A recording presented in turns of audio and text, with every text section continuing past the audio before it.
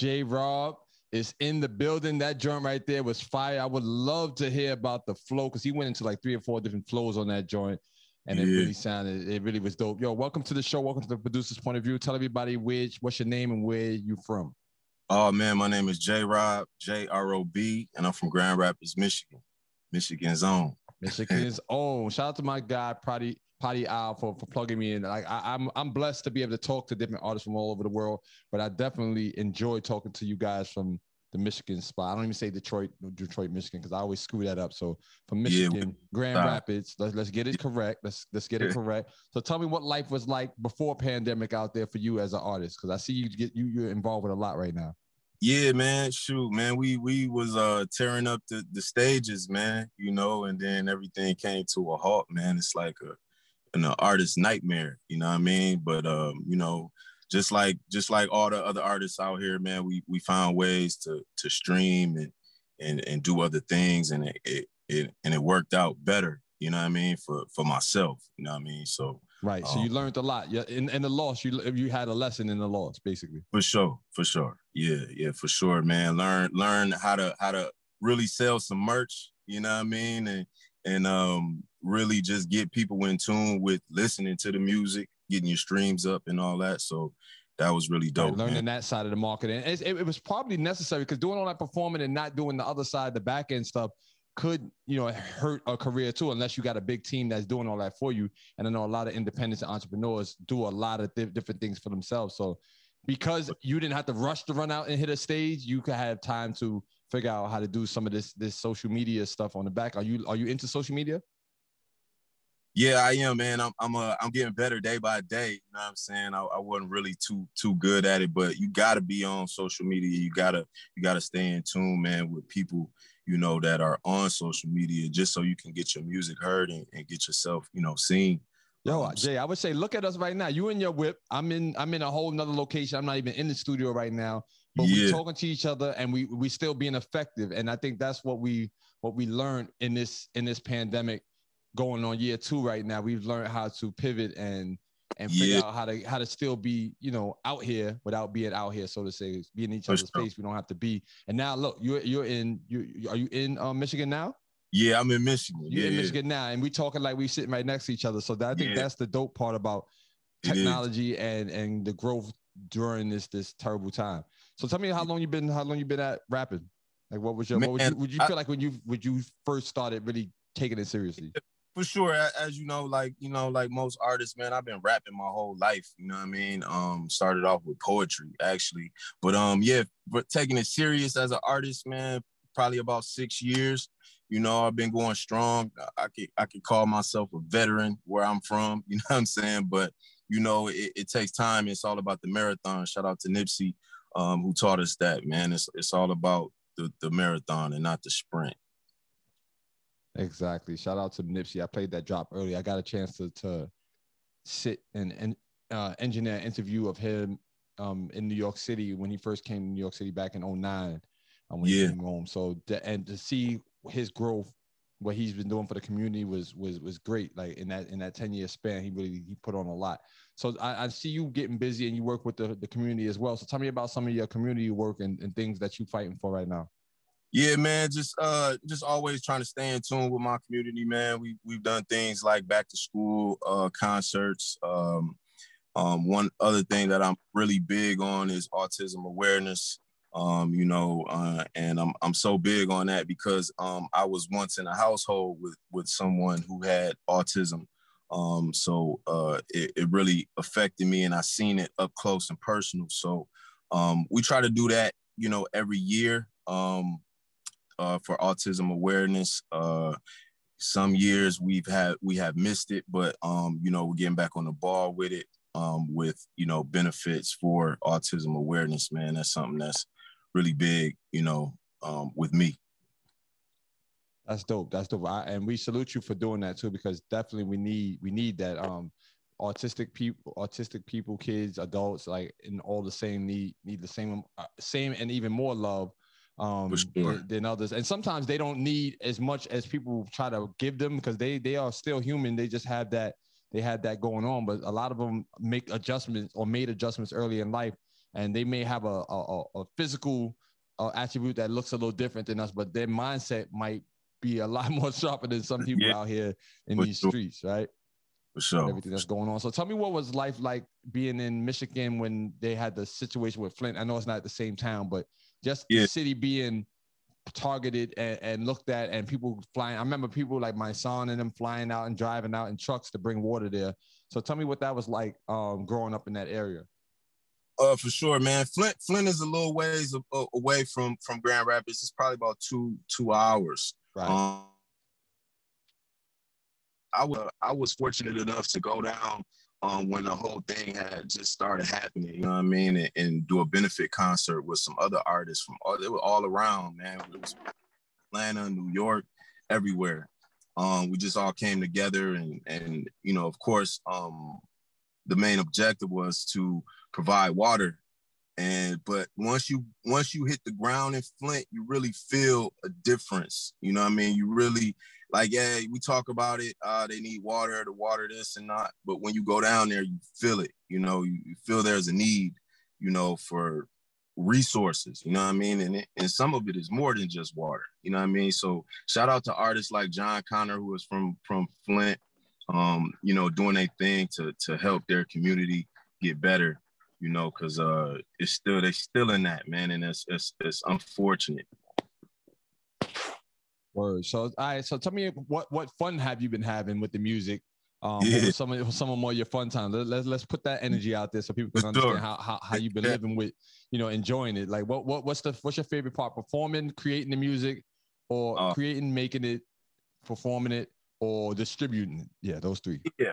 I'm a performer, man, and you know, the stage is where it's at for me. You know what I mean? So a lot of people that come to my live shows, man, they always bigging me up, you know, telling me like, yo, you one of the best I ever seen perform. You know what I mean? So I take performing like, you know what I'm saying, like game time. You know what I mean? But I also like making the music too, though. You know, we have fun. With my music, you know, you're gonna get everything. You get serious subjects, you get realness, but you also gonna catch a vibe too. You know what I'm saying? So it's all different ways it could go with me. You know what I mean? I'm a lyricist at heart. All right, that's dope. Well, it's good to. I'm definitely gonna tap into your YouTube and see exactly some of your performances. I'm sure you got some of that up there. What's your YouTube so people can check that out? My YouTube is at j.rob, capital R, lowercase o, capital B. All right, yeah. When I post this video, I'll tag it so that people can actually see it in the credits. All right, so in terms of entertainment, what style do you feel like you put out that people enjoy? Do people enjoy your messages? Do they enjoy your party records, or is it all inclusive? Man, it's all inclusive, man. It's everything, man. Last year we were able to get on NPR Tiny Desk concert series. And the song was serious. It was called Black Superheroes. One of my best songs I could say that I have put out there. You know, it had meaning to it. And we got really far in that contest. You know, we almost won. So shout out to NPR. Yeah, and man, just everything, bro. I mean, shoot, just a little while ago, I released a track with Vita Ruler. He's an industry guy from Grand Rapids, Michigan, man, and that song is hella fun. You know what I'm saying? Wait a minute. It's called Wait a Minute. So make sure y'all check that out. You can stream that everywhere. J-Rod featuring Vita Ruler and E Will. All right, nah, that's dope. That's dope. So yeah, the record that we played, where can they find that at on the streaming sites right now, or on your website? Man, they can find that on Apple Music, Spotify. You can go to my website, which is jrobsmusic.com.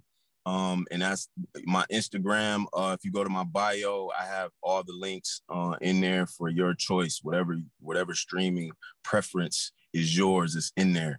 And Moneybags is a joint that you want to listen to and that you're gonna vibe to and that you're gonna. That's what I was just about to ask. How'd you come up with the song name Moneybags? What inspired that?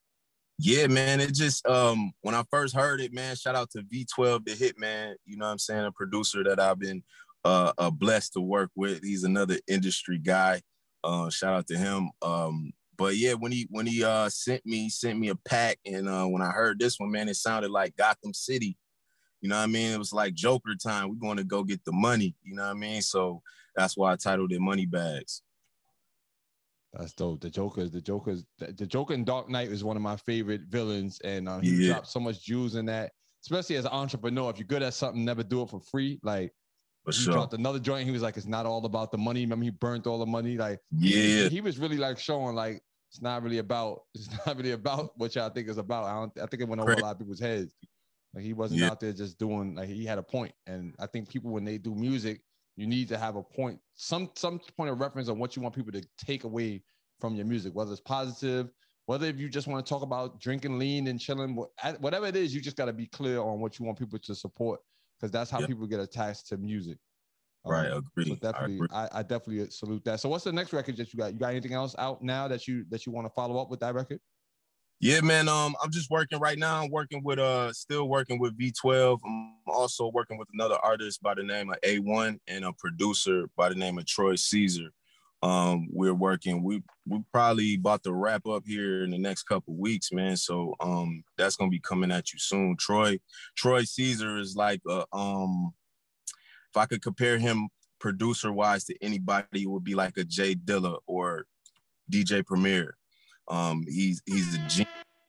So yeah, we've been locking in the studio. Like, you know, a lot of times I just go to the studio, record the song by myself, but we've been locking in and making the music together.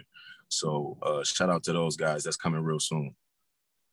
That's dope. So like I tell everybody that I rock with, like this is the beginning of our relationship, and it's definitely not, you know, nowhere near the end, because this is, you know, I'm proud to be a part of, to be a producer and an influencer in the game, that I get a chance to work with artists at the very beginning. And I know, you know, some people may enjoy when the super polished artists come, but I promise you that the conversation is nothing like talking to somebody that's not on compared to somebody that's on. There's so much more substance that we can go, and so much things that you could talk about what you want to do. Once you get on, you're out of here. Like you just think about whatever next city you got to go to, what next chick you trying to lay up with, if you're a chick type of, or if you're a female, you know, what type of new hair do you about to get done. Shout out to my girl Didi. That's a plug for her, because she's about to have a whole hair salon popping in Florida. Florida. Yeah, but so I think that it's, for me, it's special when I get a chance to talk to you guys, because I know that I'm gonna gain something. And then for the next interview, I'm gonna be able to say, yeah, I spoke to my man J Rob from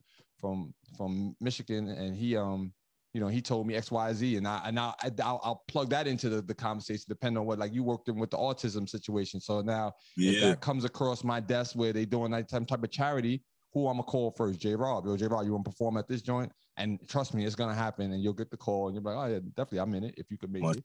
And that's how we need to grow together, as you know, as media and this industry, independent industry, because there's definitely your mainstream, and then you got the independents that are on the way to mainstream, and I'm right there with it. So man. And on my side, as we follow each other, and you follow me on the gram, you see me doing things on Clubhouse. If there's anything that you need from my side, you say, yo, D, I seen you interview XYZ producer. You think you can give me his number or whatever? It's nothing. Like we in the loop right now. I'm gonna be circulating the music. On our website is dsmbx.online, and there's actually a 24-hour a day website where you do a drop. I play your record, it spins, and it's rotated to BDS and all that. So that's how we keep it going for the independent. So you registered, as long as your music is in the system, ASCAP or BMI or CSAT or whatever else you on, then you're gonna get those spins coming from the Matrix Studios out the Bronx. That's dope, man. Dope. We need that. So salute to you and your whole team.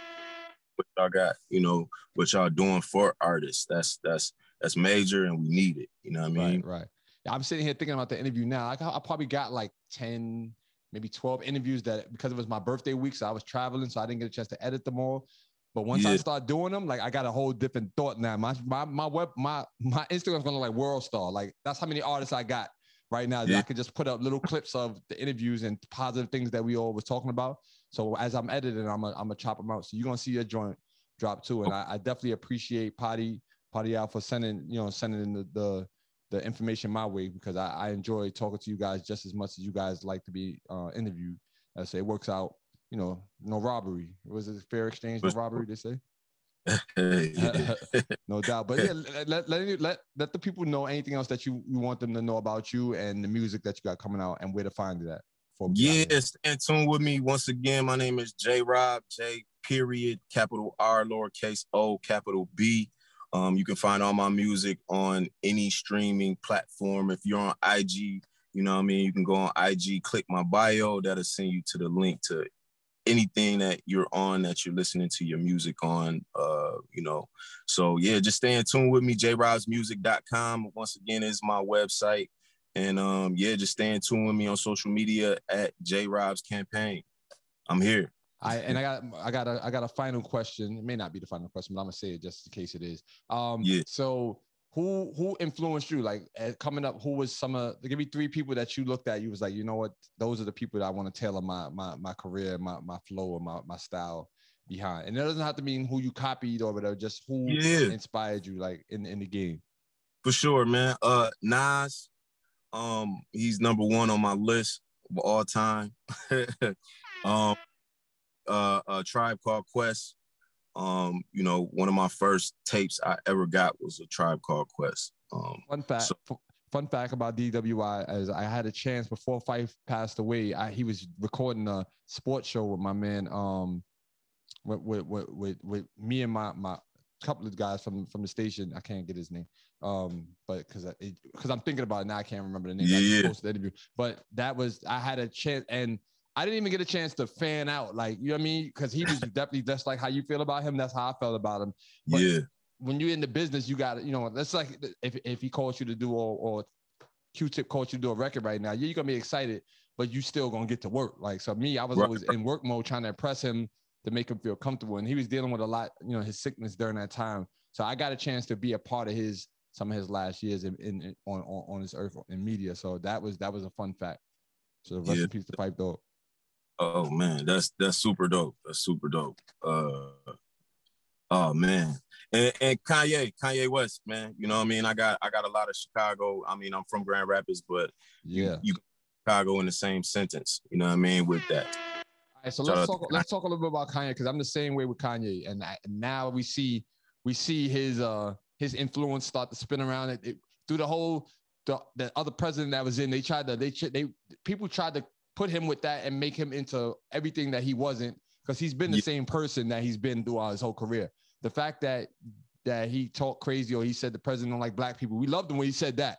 But then let him say something else, and now it's like, now he's the villain. So, you know, again, in that Batman movie, you live long enough, the hero live long enough to be the villain. That's what I see happen to Kanye. But I definitely salute him and you because that's one of the people me producing. I'm a producer first, so me producing beats.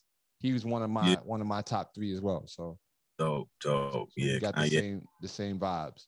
Yeah, Kanye ain't telling us nothing wrong, man. He telling us to do what, you know what I'm saying, what we feel is right. You know what I mean? So I don't agree with the whole being with Trump thing, but you know what I mean?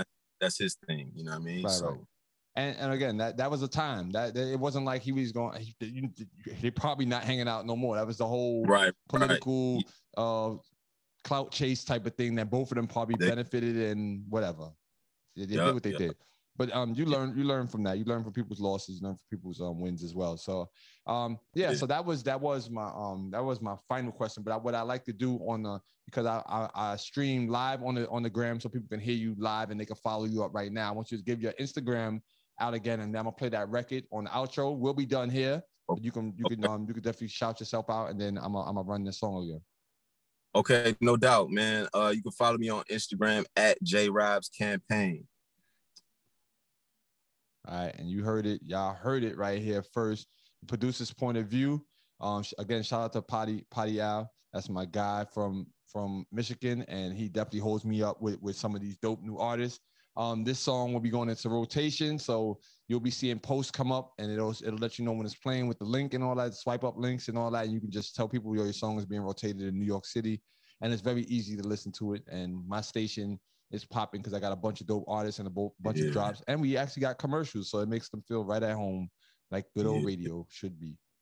All right. But yo, good looking out for your time, and let's get into this money bags joint. Shout it out one more time.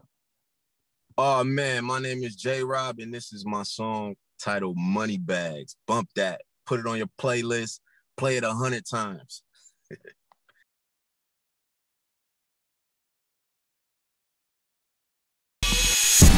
This is another DWI production.